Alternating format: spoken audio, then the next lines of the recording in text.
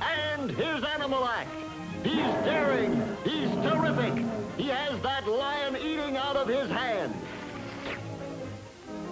Yes, McGinty's terrific. But did you ever wonder how he does it? After all, McGinty had to use every bit of skill he had before he could get that lion trained. He had to overcome a wild beast's instinctive fear and distrust, get his interest and confidence before he could teach him the simplest trick. Of course, prospects aren't as ferocious as McGinty's lion, and they won't respond to exactly the same treatment in the same way. But a prospect has the same basically instinctive distrusts and fears, the same vigilant barriers of resistance to anything or anyone, new or strange.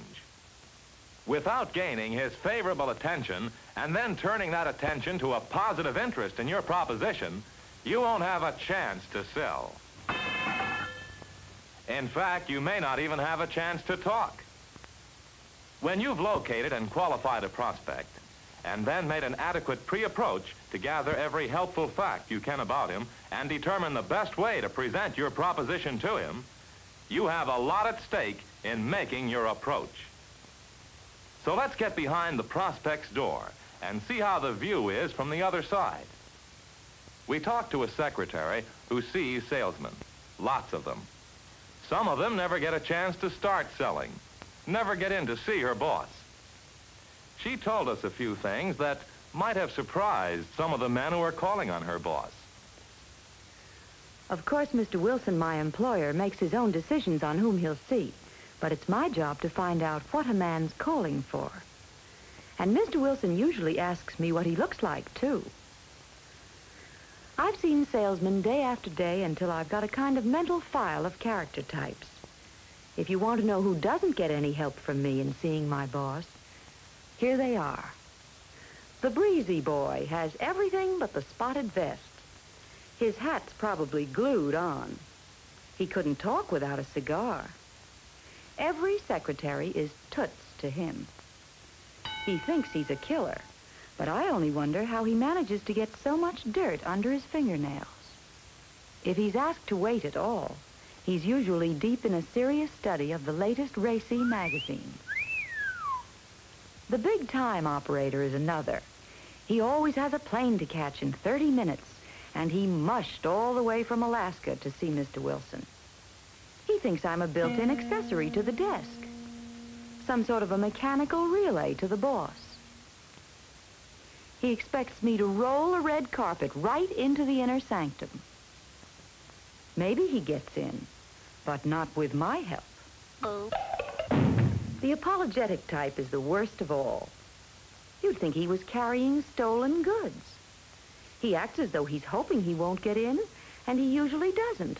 You feel sorry for a person who seems ashamed of what he's doing, but you can't admire him or want him around. He may not know it, but he's better off not seeing Mr. Wilson. Of course, those types are pretty far-fetched. Few salesmen are exactly like them, but you find some of those traits in so many salesmen. When you see someone who looks and acts like a gentleman, who treats you with courtesy, who doesn't get impatient, even when he has to wait, who acts as though he expects to be received, well, somehow, he almost always is received. Well, that's only a secretary's point of view, you might say, and she doesn't do the buying. But the point is this. You have to sell anybody who stands between you and your prospect before you can approach your prospect. Just to keep getting a view from the other side, let's get behind Mr. Wilson's desk for a bit. When we asked him for his opinion, he said, Yes, I probably rely more than I realize on my secretary's impression in deciding whom I'll see. And when he finally gets into my office, his appearance and actions do form my own first impression of him, favorable or bad. What should he be? Well-groomed, good carriage and manners, good speech.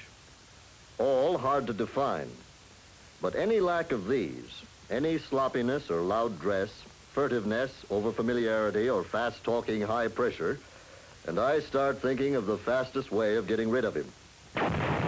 Beyond that, I'm also influenced by my interest or lack of interest in what he represents, whether it's a product or an idea. This young fellow got my favorable attention from the start. He made a good appearance and seemed to have all the attributes necessary to a good salesman. I didn't buy.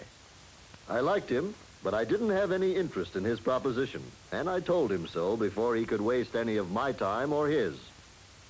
Well, there's a young fellow who made a favorable impression, but he didn't get a chance to demonstrate his proposition. The reason? He failed to change Mr. Wilson's favorable attention to a positive interest in his proposition. On the other hand, Mr. Wilson told us that although he believed he had all the insurance he could possibly use, a young salesman, Bill Rawson, had just sold him a policy. But let's let Bill Rawson tell us how he did it. Well, I'd secured quite a bit of information from another customer of mine about Mr. Wilson, but he wouldn't let me use his name. Said Mr. Wilson was a little touchy about insurance and felt he didn't need it. He had action for his family. But like most successful men, he hadn't thought of himself. So I worked up a retirement program for him. I introduced myself to his secretary and asked to see Mr. Wilson if it was convenient. She asked my business, of course, but I just showed her the program with Mr. Wilson's name on it and told her I had a plan that I'd like to discuss with him. After a few minutes, I was shown into his office. Before I could ask the question I had ready for him, he said, "I understand you have a plan for me, Mr. Rawson. Could it be insurance?" I was jolted, but I laughed and asked my question anyway. "Mr. Wilson, is it true that you intend to retire this year?" Now, he was startled. Where had I heard that? I told him a man in his position was always the subject of speculation and admiration to many people. He was at the peak of his career, known for his physical energy, mental keenness, and his ability to relax even under pressure. He admitted he had never felt better. I asked him if that wasn't due to a wide range of interests, business, family, and hobbies. He agreed and mentioned that he spent most of his free time as weekend farmer on his place in the country, which I already knew. "It's a good thing, too," he said, "because I'm carrying a lot of obligations, including a heavy load of insurance." While he said that, he looked right at the plan I held.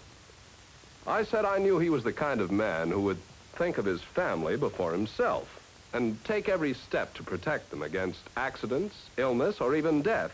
But I said, the chances are more likely that you'll be teaching your grandchildren something about farming. That's why I asked, when are you going to retire? He hadn't given that a thought.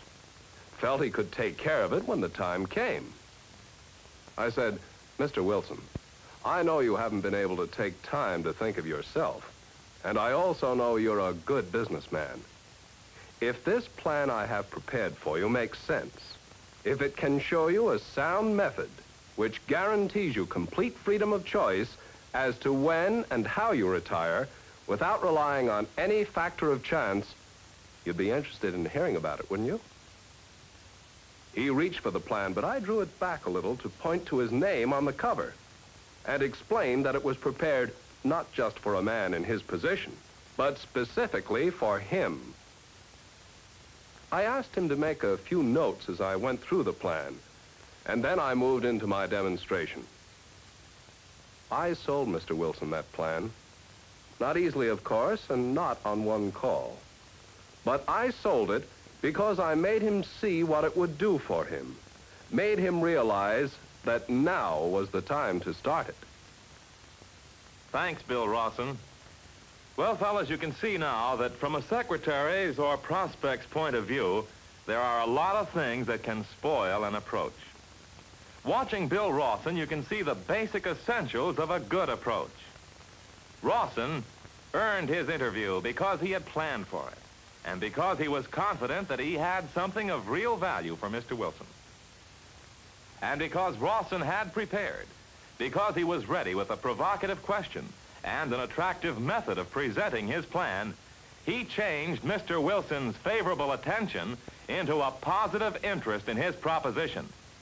And when you've done that, you'll have your chance to sell that proposition.